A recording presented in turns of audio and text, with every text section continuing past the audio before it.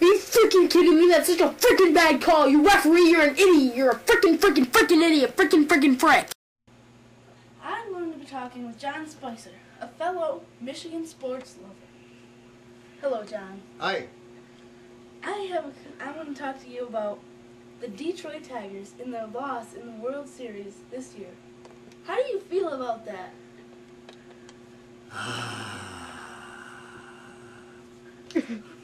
Well, man. They lost. They got beat. They got their ass kicked. Bottom line. That's what happened. They did really well in the New York series. They did great in that. And then they had to have a freaking week off until the National League teams beat up each other. And then they come in and they were ready to roll. And Detroit wasn't ready to roll, and Jim Leyland didn't have ready to play. Now let's talk about Jim Leyland. Don't even get me going on that. I think the guy sucks. I think he pisses everybody off, and then he wins something, he cries. He don't win, the players win the game. I could get out there and put them players in the right spots. Jim Leyland sucks, he needs to go. Gene Lamont sucks, he needs to go. I've had enough.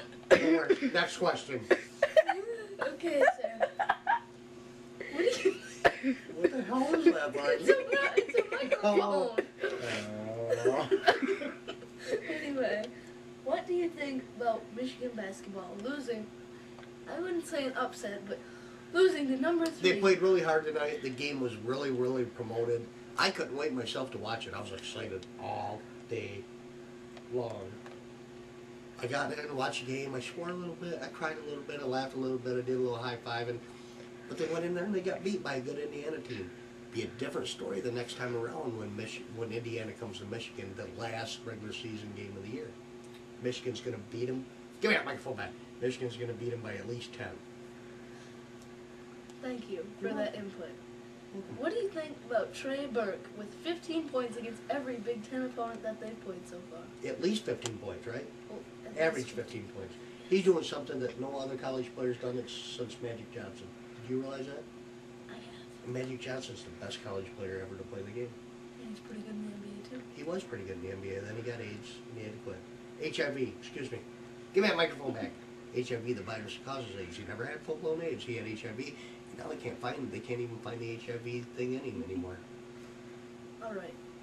Now what do you think about the Pistons trading Tayshaun Prince to the... Well, I'm going to get a lot of slack on this, but it was about 3 years overdue. Prince was a great pro for the Pistons for a long time. He made the block in Indiana in the finals that sent them to their NBA championship. But it was time for him to go. The Pistons are rebuilding. They need to get younger. Tay was getting, the Palace Prince was getting kind of old.